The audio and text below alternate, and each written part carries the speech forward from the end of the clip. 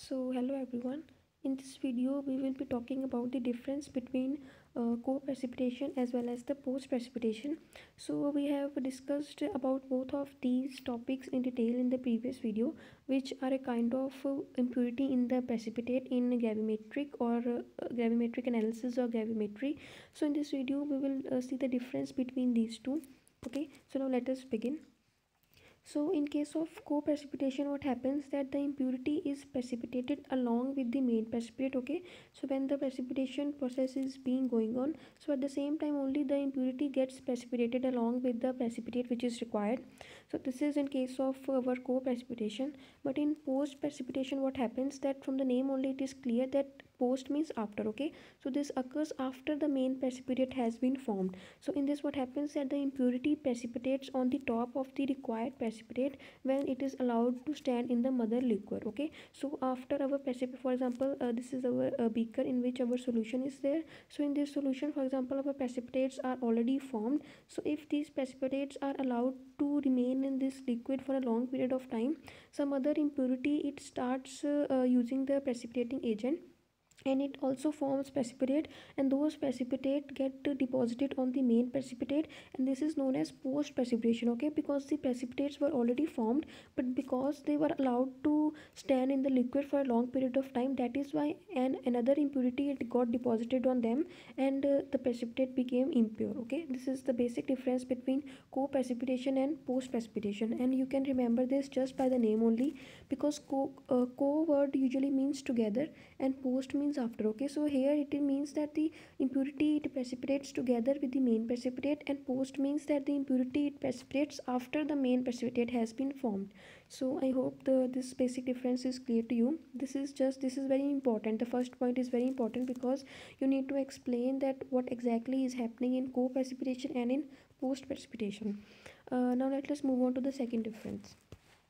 So in case of co-precipitation, what happens that the extent of contamination it decreases with the time of contact with the mother liquid. Okay, and in case of post precipitation, what happens that the extent of contamination it increases with the time of contact with the mother liquid, and it is very obvious because just now we said that when the precipitate is allowed to stand in the mother liquid, what happens that the other impurities start getting deposited on it. Okay, so longer the precipitate is allowed to stand in the mother liquid, more are the chances that more amount of impurity will get deposited. So more will be the extent of post precipitation, therefore more will be the extent of contamination.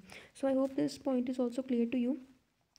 Now let us move on to the next point. Okay, it says that the extent of contamination it decreases with faster agitation or by mechanical or thermal means. Okay, so if we agitate our solution very fast by any kind of means, then the extent of contamination decreases because some impurities which are adsorbed on the surface of the precipitate they get removed by the means of agitation. Okay, so this decreases the contamination. Whereas in case of post precipitation, what happens that the extent of contamination it actually increases with the faster agitation by mechanical or thermal means. Okay, so this is the next difference. Now let us talk about an example of both of these precipitation in order to understand them better.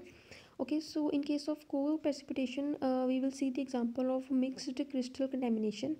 Mixed crystal contamination is a type of co-precipitation. We have already talked about this in detail in the previous video. You can go and check that out. Okay, so in mixed crystal contamination, what happens that from the name only it is clear that mixed crystals are formed, or we can say that some ion is being replaced. So mixed crystal contamination in the precipitation of barium as barium sulfate in the presence of lead ions, which means that for example if we are precipitating barium as barium sulfate, and if in the solution some lead ions are precipitate, then there are many chances that along with barium sulfate some precipitate of lead sulfate may also be formed. Okay, so this is a example of co-precipitation, and we have talked about remedy of this mixed crystal contamination also in that video. Okay, so now let us see the example of post precipitation. So the example of post precipitation is the precipitation of magnesium oxalate impurity on the precipitate of calcium oxalate when it is allowed to stand in the mother liquid for a long time. Okay, first let me just erase this. So whenever we have to precipitate calcium oxalate from a solution, okay, what happens that calcium oxalate can be easily separated from that solution, but if it is allowed to stand in the mother liquid for a long time, and if that in that solution there are magnesium ions, then magnesium ions also get precipitated in the form of magnesium oxalate, and they get deposited on the calcium oxalate precipitate, which is the required precipitate. Okay, so this is an example of our post precipitation, which occurs after the main precipitate has been formed. So this was all in this video.